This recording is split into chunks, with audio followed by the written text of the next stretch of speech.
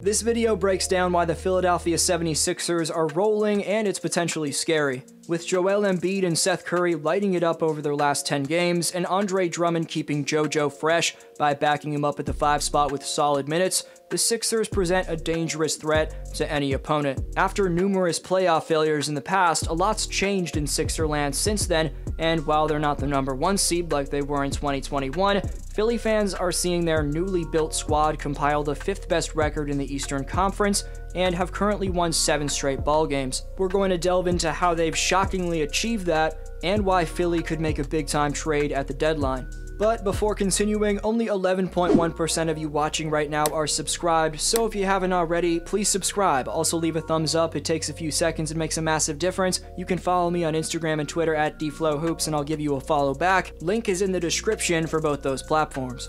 I posted a Sixers video back on December 12th, breaking down why they're quote-unquote way better without Ben Simmons. I later would assume that take would age poorly because, well, it's the damn Sixers after all, and also I regretted undervaluing the defense and slashing of Ben Simmons. But conversely, Philadelphia may be proving that vid I made to be the truth after all. Regardless, this Sixer team deserves some respect after all the messy drama they've had to deal with involving their all-star floor general and all-NBA defender in Ben Simmons. And sure, being without the Aussie has been challenging at times for the Sixers, but with the development of Tyrese Maxey, among several other young talents bringing their games to new heights, 2021-22 has been surprisingly a solid season for the improved young Sixers. It's a fan base that's maybe a little too tough on their team from time to time, but Philly does rank second in home attendance behind the Chicago Bulls, making Wells Fargo a fairly loud building to play in. As a Raptor fan, I know it's much louder than Scotiabank Arena right now, but the Sixers are actually only 8-8 on their home floor, surprisingly boasting an NBA's 7th best 15-8 road record, which could bode well for them come the postseason. So how are they storming through any opponent placed in front of them right now? Well, it's not been the toughest schedule by any stretch as of late, but Philly's still doing what they're supposed to in impressive fashion.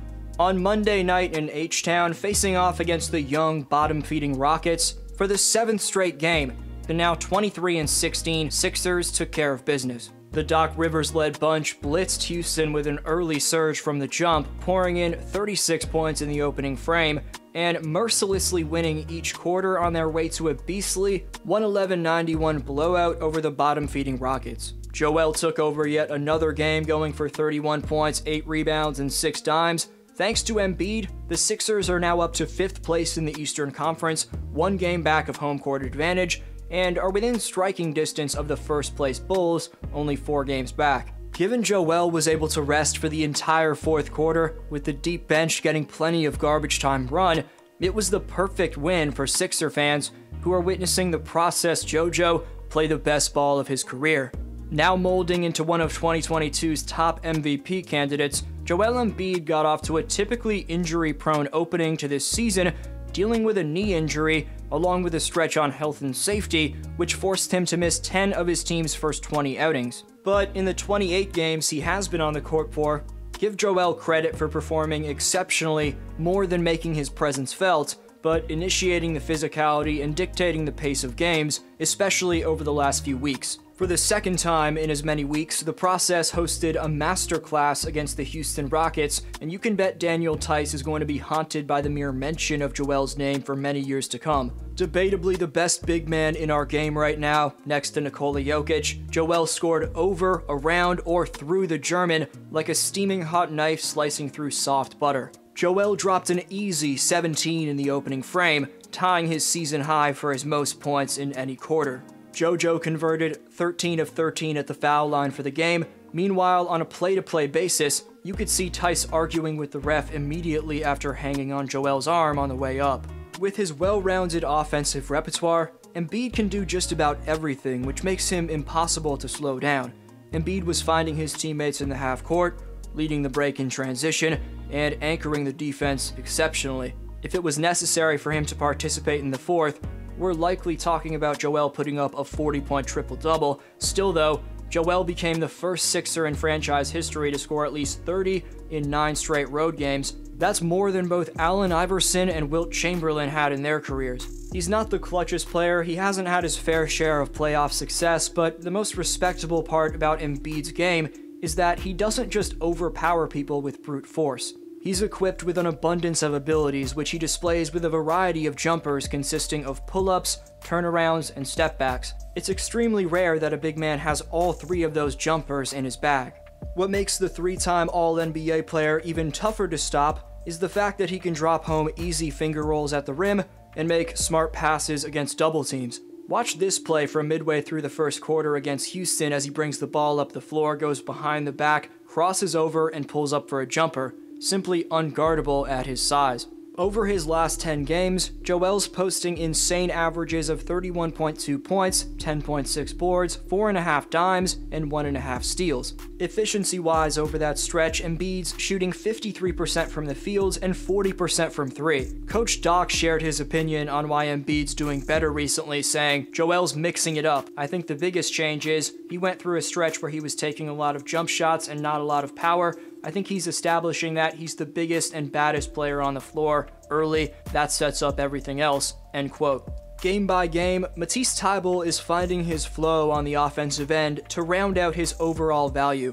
Matisse had a quick trigger against Houston, draining 2 of his 5 attempts from distance. The pair of Thybulle and Embiid is forming a fluid connection, with Matisse actually in the dunker spot as Embiid continues to hit a cutting Thybulle for buckets out of that alignment. Matisse had an extremely productive offensive game, which was still the weaker side he played on, given he remains an earth-shatteringly disruptive presence defensively. He had 3 more steals, affected a handful of shots, and simply terrorized the opposition from all angles, appearing out of nowhere in the blink of an eye.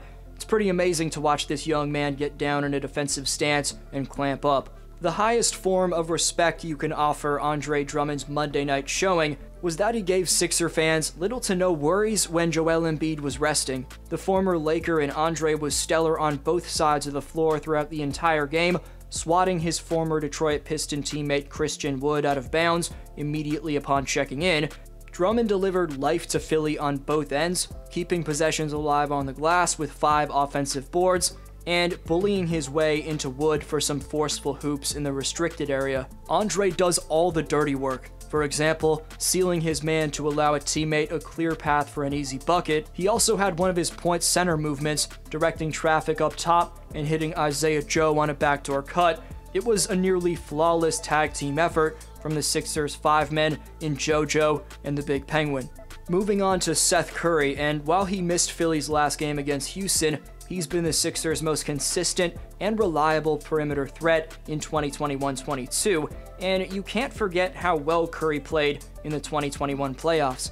Over 12 games, as the Sixers came up one open Ben Simmons layup away from making the conference finals, Seth quietly posted 19-point-per-game averages on a crazy 57.8% from the field, and get this, 50.6% from 3 on 7 deep-range attempts per game. His brother may get all the credit, but Seth Curry deserves his fair share of love and respect as well, because based off his top-of-the-league efficiency, in addition to the lack of attention that he gets, the Sixers shooting guard is extremely underrated. Overall, Philadelphia just keeps on rolling, and as I said, Embiid's starting to resemble a legit MVP candidate. The schedule is definitely soft, but they're taking care of business. The trade deadline's now a month away, so what happens with the Ben Simmons saga is going to be insane.